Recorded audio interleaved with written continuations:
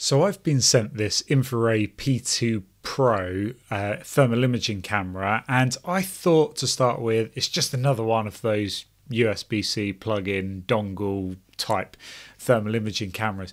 But it turns out after a little bit of testing, this Infiray P2 Pro is actually something a little bit different, and it is kind of interesting in what they've tried to do. So it makes some pretty bold claims, which is one of the reasons I agreed to accepting it, because I wanted to see if the claims really stacked up. So let me just show you what's inside the box to start with. It's pretty familiar with to a lot of other things, but you can see once you get kind of the cabley bits out, and it's got, you know, USB-C extension cable and stuff like that, but there's two pieces to it, and that's what makes this Infiray P2 Pro a bit unique. On the left, that's a macro lens that I've just popped the macro lens cover off of, and so although you've got what they claim is the world's smallest thermal imaging camera, which I kind of believe to be true from a quick search around and a quick Google, you've also got this magnetic macro lens, which, if I can do this nicely, it just pops on there. You can pop off the cap. Now you've got a macro lens for working for real close up and for little electronics and circuit boards and stuff like that. And it actually works really, really well with and without the macro lens on. And I have to say, this is brilliant if you do want a thermal imaging camera that is going to work with your smartphone. This is the one to go for. If you want a standalone device, you can check out some of my other videos, but this thing is brilliant.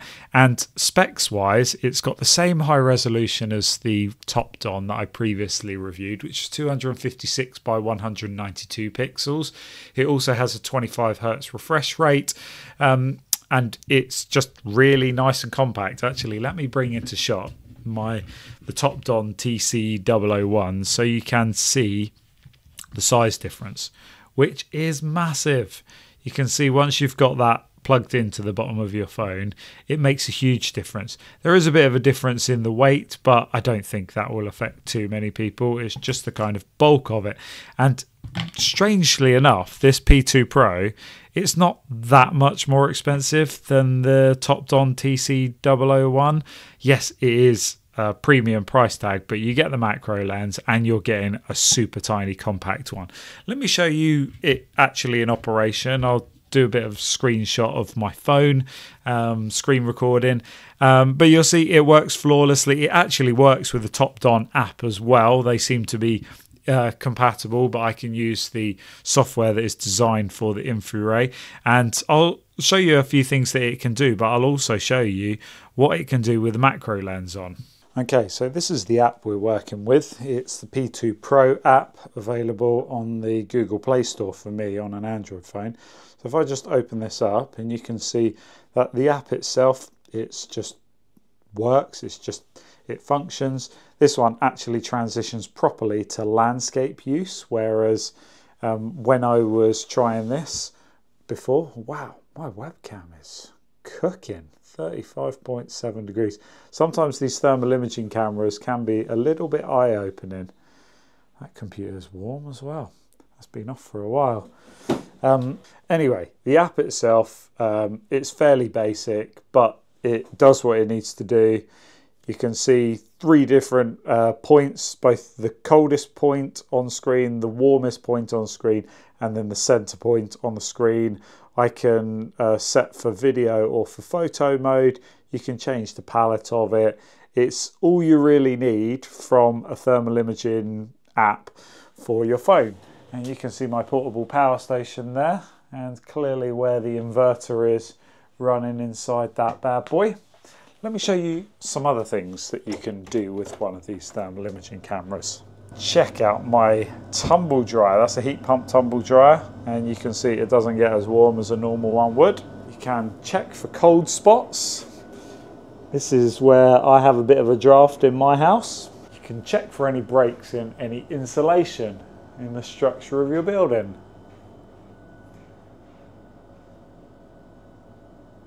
If you would like to locate the dabs on your dot and dab wall, and maybe you want to run some cables through, infrared camera is very helpful in finding exactly where those dabs are, especially if there's a big temperature difference between inside and outside. If your kids are turning on your TV, you can see exactly how hot your OLED TV gets. Interesting, all the heat at the bottom of an OLED TV. I recently saw on one of the solar groups that someone identified a short cable, or a cable that was shorting out. I think it was one of his MC4 connectors, by using his infrared camera, and he could just see that that cable had a lot more resistance, and it was either shorting or arcing or whatever it was, and it actually was a fire risk, and he managed to capture it early. So good going there. You can see my solar inverter is not particularly warm today. It's been a very gloomy, cloudy day, and my garage is all quite a consistent temperature. If it was a bit warmer or a bit cooler, then you'd be able to see a good temperature differential between any spots in your ceilings that aren't fully insulated. Again, excellent. You can see these electronic devices. It's also great for hot pipes or pipes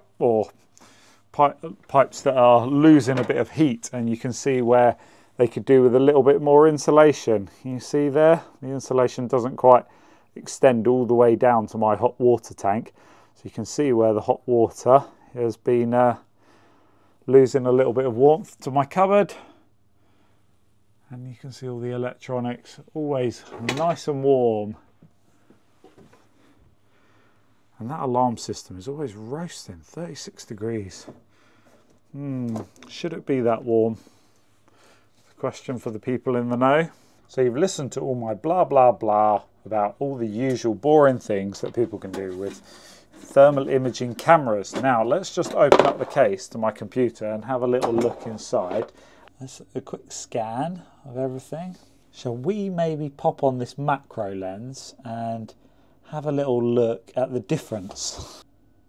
Magnetic attachment on, macro lens.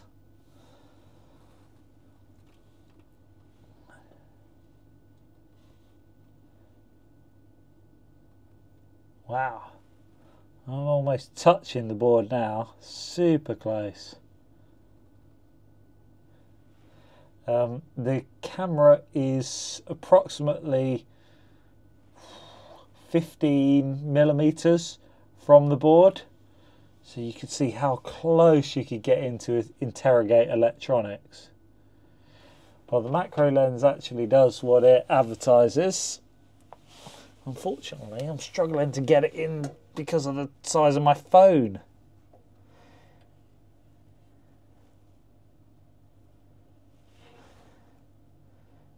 It takes a minute to focus, but that is impressive. Okay, so it works. This Infiray P2 Pro, it's an exceptional little camera. As you can see, it's just so much more compact than the competition, or at least the competition that I've tried thus far.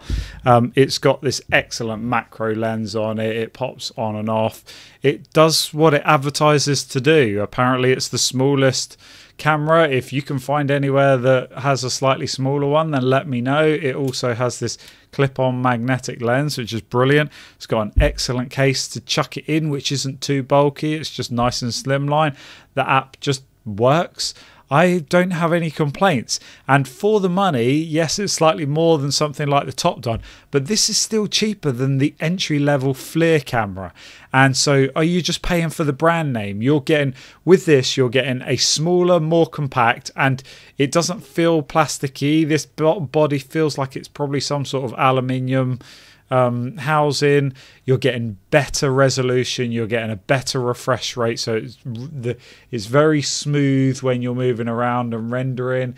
It picks up hotspots. It's a higher specification camera in a better form factor, better packaging, and it's cheaper than a FLIR camera. I think you'd be silly to buy a FLIR. I think go for one of these, especially if you're doing any electronics work and you need to check for burnt out capacitors or resistors or chips or anything that I am just too ignorant to know about. This little macro lens is going to be an absolute game changer for you. Thanks for watching. If this was helpful, give us a thumbs up. Let me know your thoughts in the comments. What have I missed? Is this just absolutely a no-brainer, or am I just talking absolute rubbish? Let me know that in the comments as well. Thanks. Bye.